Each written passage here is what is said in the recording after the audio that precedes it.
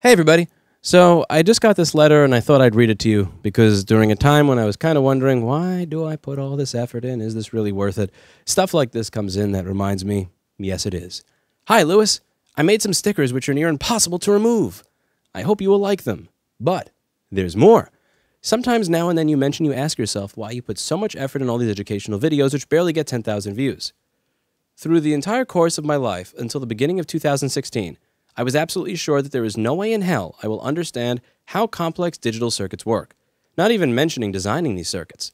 I still don't think I will continue doing this for a living. I'm actually a programmer and graduated as a software engineer, and I've already invested quite a significant portion of my life in learning software engineering. However, it's been 3 years since I got interested in this field, and although I clearly understand I don't have an idea of how quite a few of these things work, which by itself is pretty funny given a common understanding of how intelligent, skilled, and educated electrical engineers are, I think I got pretty good results. You know the first thing, it's the ThinkPad X230 Full HD mod kit, which I thought would be lucky if I sold 60 units, and so far I sold over 700. So about the second thing, there's a company named Altium which makes software for PCB designers. I attended one of their events back in 2018 and had a conversation with their managers before they told me about an idea of making an open source drone project for showcasing new features of their new release of Altium Designer.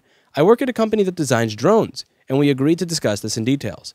Long story short, it was a 5-month-long project which was near impossible to complete in time. We were assigned to build 2 drones and showcase one of them on January 14th at Altium Live 2018 Summit in Munich. I was working days and nights to get the first prototype up and flying on December 30th, just before New Year. Even so, I had to solder 2 22-pin 0.5mm pitch camera connectors in a dark hotel room using a TS100 soldering iron with an awkwardly long HAKKO tip, without a microscope and a light, and without a hot air station to remove the connector if I screw it up. And it ended up just fine.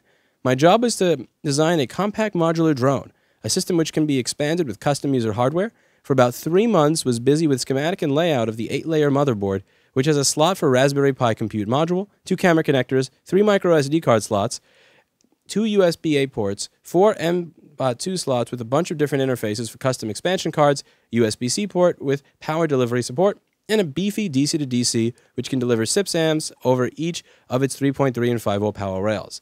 This became the most complex PCB designed in our company, and also the first PCB which we didn't assemble ourselves by hand. If you ever ask yourself why you are doing this, the fridge magnet from Munich would be another reminder. You taught some guy from Russia to think, to solder, to repair motherboards, and to design motherboards from scratch. Thank you and have a nice day. Pavel, a.k.a. Nitrocaster. P.S. My English still kind of sucks, so please excuse me. Also, can you check out this link for some pictures of that drone project? And it's not clickable because this is written, so I will have to go in the web browser to find this. Altium drone. Wow.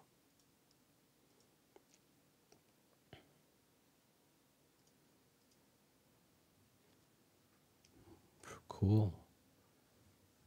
Now, one of the recent videos I did was also on a gentleman named Tim of TCRS Circuit. He started watching my videos when he was about 16 years old. He opened his own store at 18 years old, and recently he managed to repair a board that a company that's been in business longer than he's been alive managed to destroy beyond recognition or working, that he got working again in about a half hour.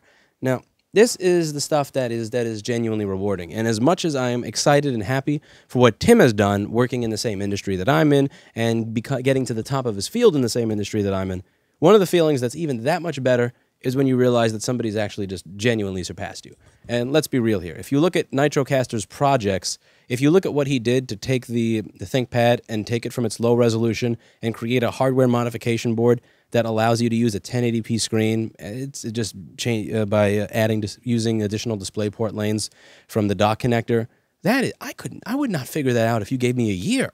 And he figured out this stuff in his bedroom. So as cool as it is to meet people like Tim who've managed to become at the top of their field on that side of the country and do very well in the field that I'm in, what's really cool is when I find people like Nitrocaster that I have no idea why he's saying he's influenced by me, because he's clearly smarter and able to do all this stuff on his own. Again, stuff like the ThinkPad, even the basic ThinkPad modification project, you could have given me a year. I would have never figured that out. He figured it out in days sitting in his apartment.